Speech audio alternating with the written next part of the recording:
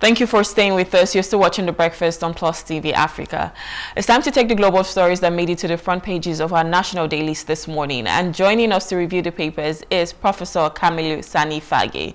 He's from the Department of Political Science, Bayero University, Kano. Good morning, sir. Thank you for joining us. Good morning, and thank you for having me.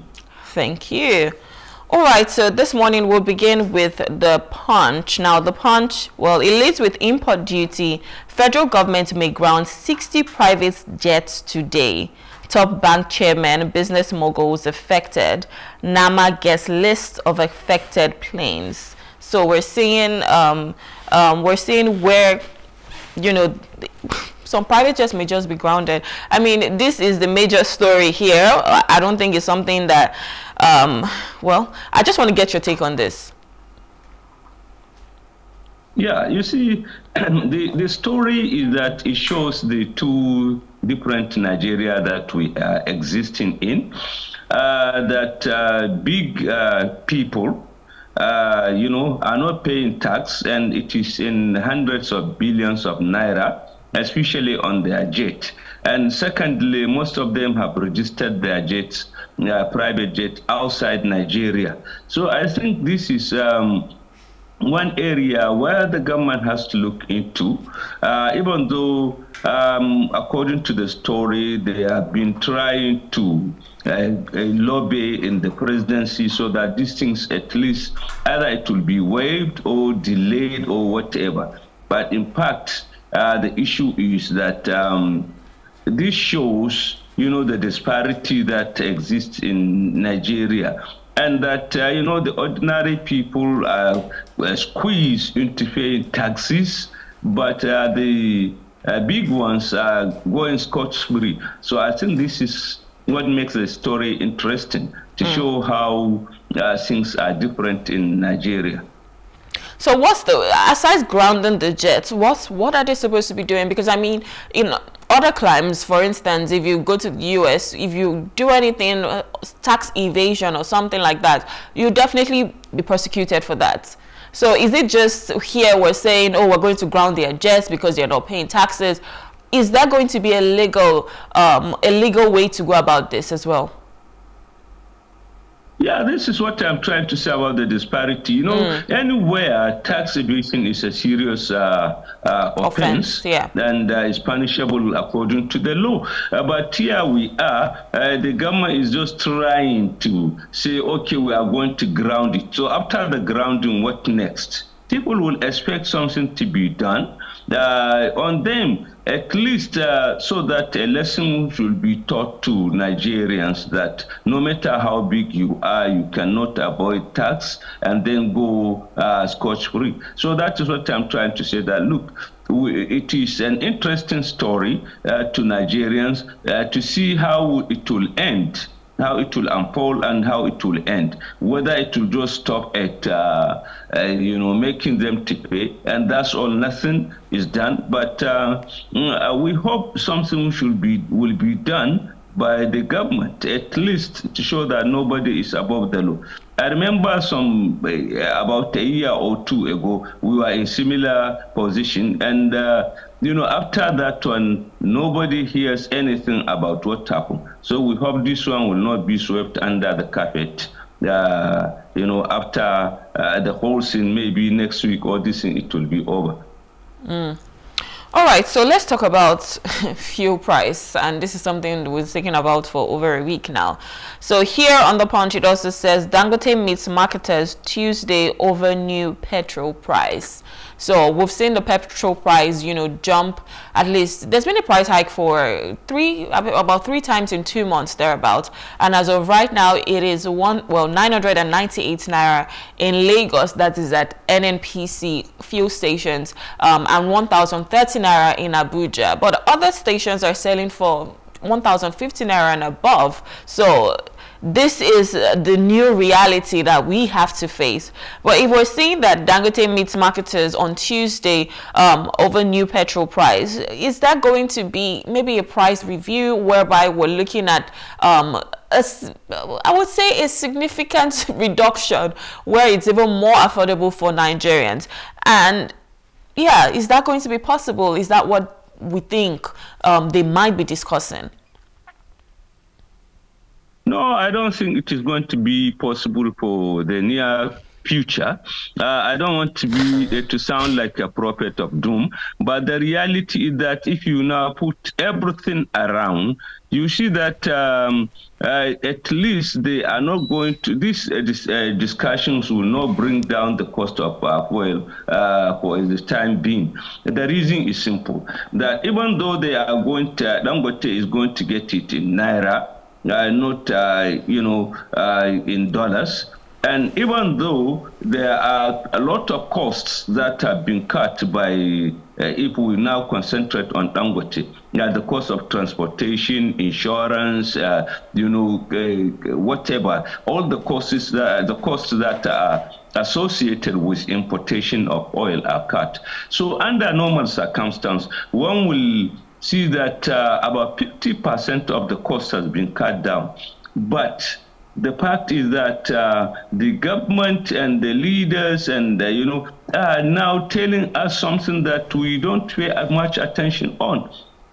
They are talking of putting the cost of the price, the oil, to be at par with international market. So what they are basically telling us indirectly is that, look, even though everything will be in Naira, we have to now make it, according to the international market. And by international market, it is, in a price in dollars. And already we have devalued the Naira to such extent. So logically, when this is what is going to happen, that nobody is going to sell it below the international market. And if that is the case, we are not likely going to see the price of petroleum coming down. That is one thing. Secondly, if you read the story, even the private, companies are saying that they should be, Dangote should sell it to them at 1,000 Naira. The way he's giving it to NNPC. So if that is the case, which means we are going to see anything above 1,000 Naira. We wouldn't expect somebody to go and buy it at 1,000 Naira and come and sell it below that. Already here in Kano, the cheapest is 1,100. Per liter. In some places, it is up to 1,300. Yeah. So these are the things that as you call it, the new reality now, which I don't know. Despite the hardship that this thing is generating, but the government doesn't seem to care about this issue. Well, in speaking about our new reality, there is another story just at the bottom that says cooking gas price jumps to 1,500 Naira per kg. So we're seeing the petrol price hike on one hand and now cooking gas on another. And especially if, they're talking about CNG, conversion, so people can convert to, gas instead of using petrol. Even the gas right now is also expensive.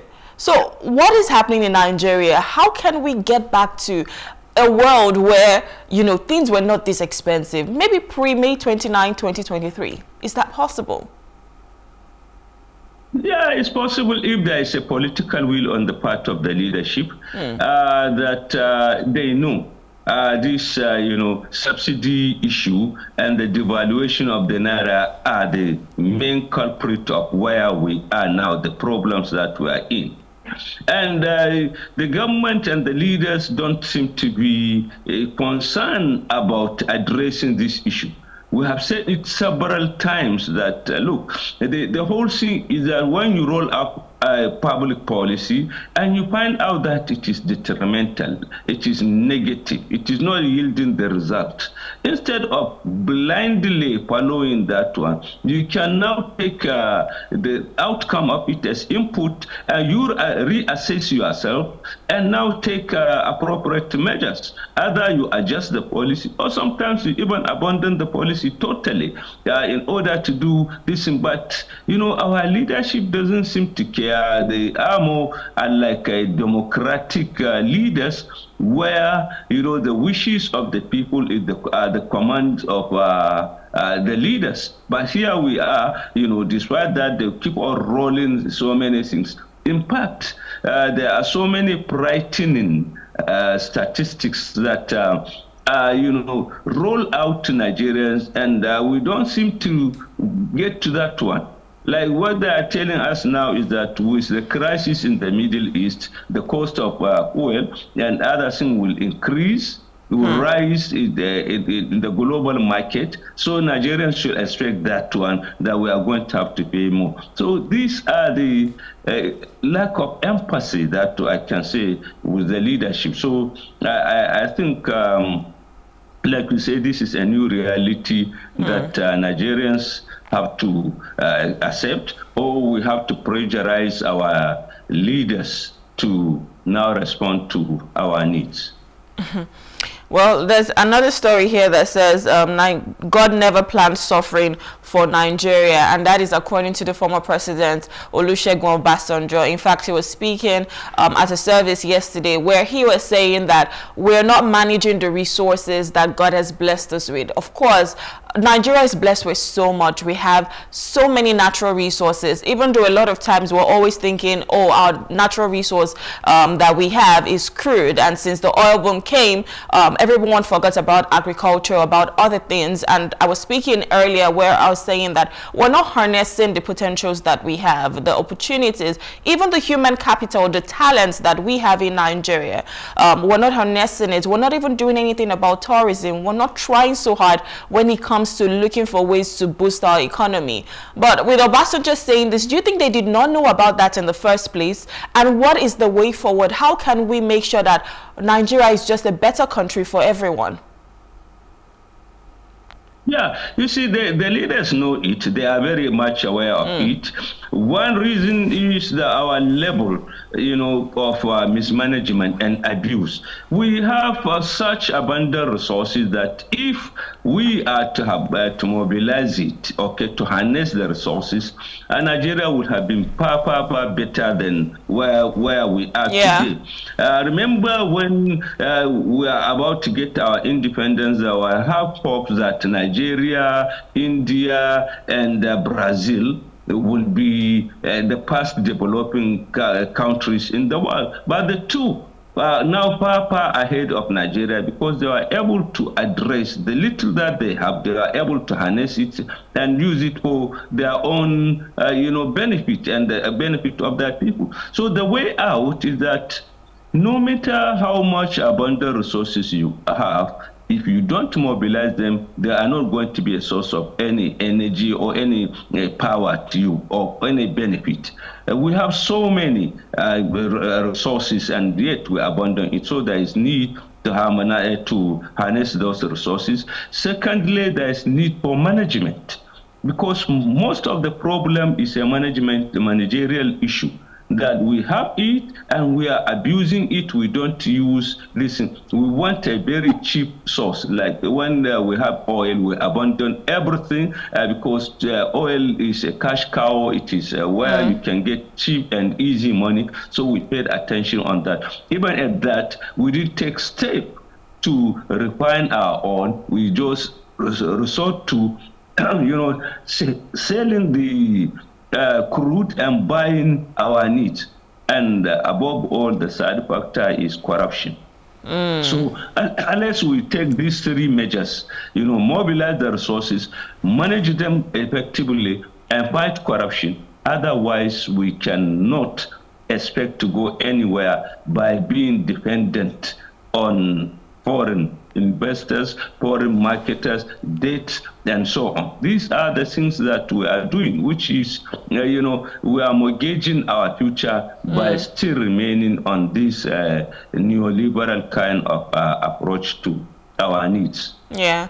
I totally agree with you, and it is said if you keep doing the same thing over and over again and expect a change, then nothing is going to happen. You're still going to remain in that same spot. And it's okay for us to talk about it and say, you know what, we're not harnessing, but what are we doing? How are the leaders going to do better?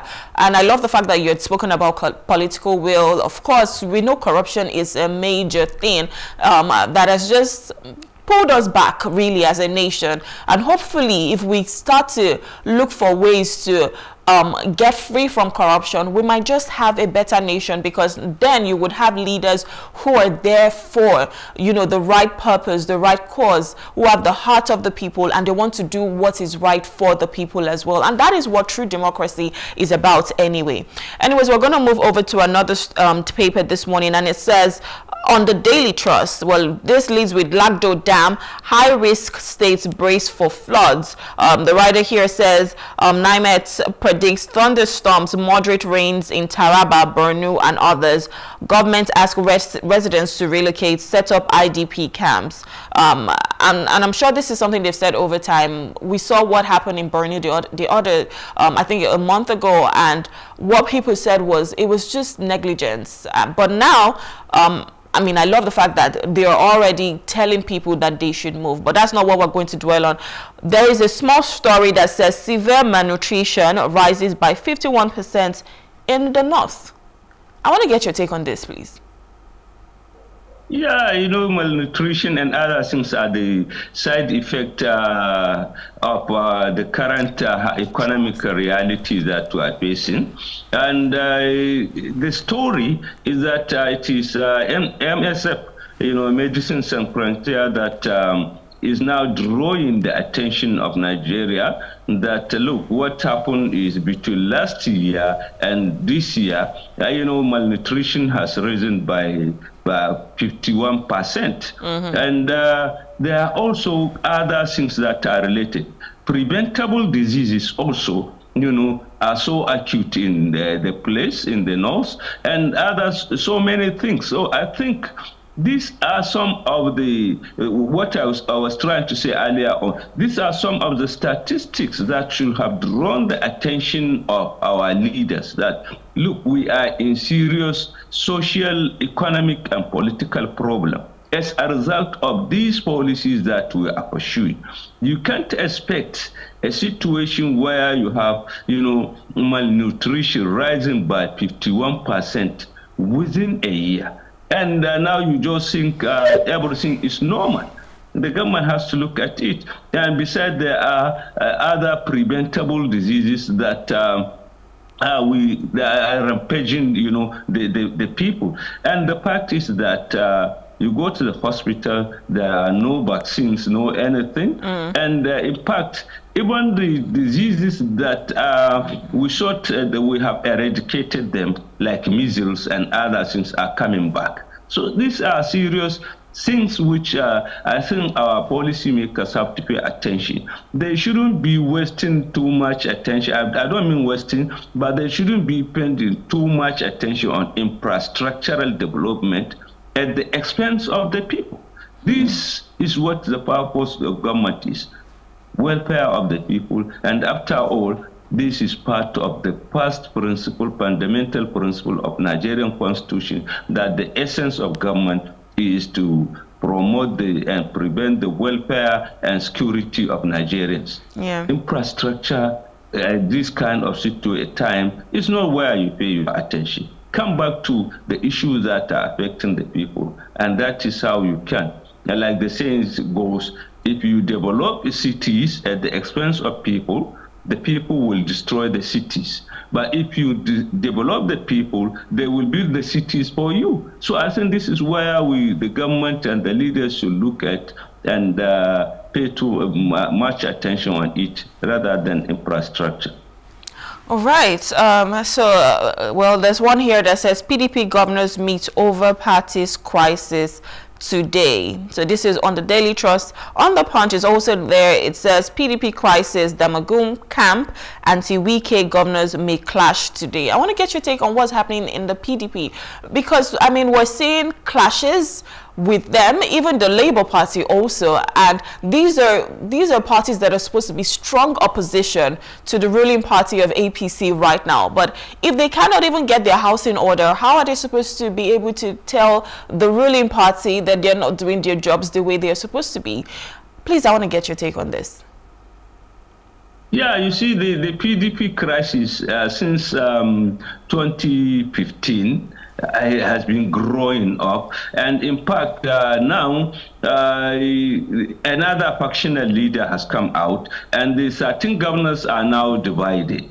About, I think, 7 of them are on one side. I think about 4 are on the other side. So what we are likely going to see today is that there is going to be a showdown on the two sides. And like you said, rightly said, that if any party is divided among itself, it is not likely going to be effective. Like the opposition parties are not going to be effective. They will be consumed by internal crisis. And that is for the time being. And as time goes on, even when the election comes nearer, they will not be able to make any headway in that, because they will go to the polls divided among themselves, and then they will also contest with other parties.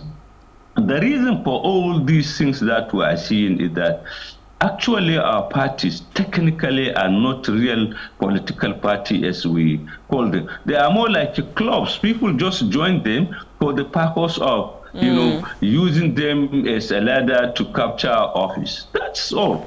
There are no ideologies, common ideologies that bring them together. There is no internal party democracy. There is no this party, this belief. So with this, crisis will always be the norm in such parties. And above all, even if we cannot see it visibly, the ruling party may not want them to live in peace. So they may either engineer the crisis in them, or at least make sure that even if it is their own crisis, it will make sure that it doesn't, they don't resolve it,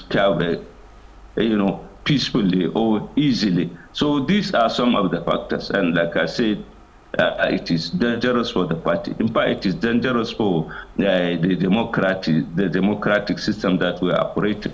Because had it been our politicians learning lesson from the past, they know it was similar crisis within the parties and between the parties that led to the collapse of the First Republic and the collapse of the Second Republic also, and that, crippled the take-up of the aborted Third Republic. And now we are seeing it with spate of violence in so many places. Look at what happened in the last concluded local government election in Rivers State and in so many places. Then this is, like I say, is dangerous for peace and unity in the country.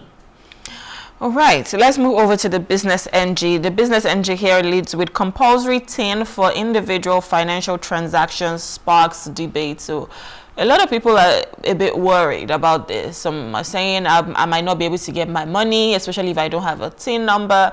But the banks have said that this is a global practice across the world, and it's important that everyone has this. But with people also being concerned about their own privacy, about their own financial transactions, what do you think about this new introduction? I mean, this was being introduced, I think, in 2021 with the finance bill, but here right now in 2024 it's coming into full bloom and people are a bit concerned. What's your take, please?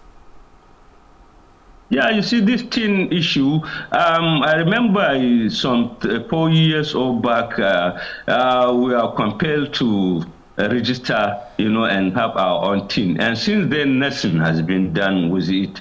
And, the idea then was the information on TIN, your national ID card and your passport will be the same thing. Every number, you can use it to get it. But as positive as that one is, it has its own side effects, like that of privacy, like that one of manipulation and other things, which I think even if the government wants to go that one, which is we always try to copy the thing that is happening in other countries, even if we insist on reviving that issue and going, I think the government should go about it, slowly. they should now take time to enlighten the people about the benefit of it and other things, so that at least people will now buy the idea and now register. But if you say you are going to take it at a very short time and you are going to impose it on people, it is going to create crisis. And the usual thing with Nigeria is that somebody will not be up and doing in his assignment. It is only when the time comes he will now try to show that he's the boss. What I'm saying is that we're likely going to see that they will now say there is an ultimatum and everybody has to register. And you know, we have to be realistic. More than, at least in the north, and I think it is the same thing in the south, that if you are to take the level of illiteracy in Nigeria, it's more than 60%. And more than 70% of Nigerians are in rural areas. And they are now trying to buy the idea of this banking. Now, if you put everything together, you will scare them. Like the way we did when the policy on Naira redesign was introduced. Yeah. So everything, we shouldn't be doing it in a militaristic way. There is a democratic system. There is need to enlighten the people, and there is also need to take into consideration the reality of Nigeria. Like I said, about 70% or more than 70% of Nigerians are in rural area, and more than 70% of those in rural areas are not that educated and enlightened for you to push them into this policy overnight. So even speaking about the Naira scarcity, there's another one here that says, so it says, POS operators raise charge by 50% as Naira scarcity bites harder. In fact, I went to the bank, I think that was on Friday, and I could only take out about 20,000 Naira. There was a limit, and with that, they had to give me in 200 Naira notes. So we're seeing another Naira scarcity here again, which I don't understand. And I wish we can even talk about this even more. But sadly, we've run out of time. I want to say thank you for coming. This is how much we can take on Off the Press this morning. Thank you, Professor. Thank you for having me. All right. Have an amazing day. Okay, we've been speaking with Professor Kamilu Sani Fage from the Department of Political Science, Bayero University, Kano. And we've just been taking global stories that made it to the front pages of our national dailies. We'll go on a short break now. When we return, we're talking about the Ondo poll and the importance on building trust with the citizens. And that is what IPC is saying. And please stay with us.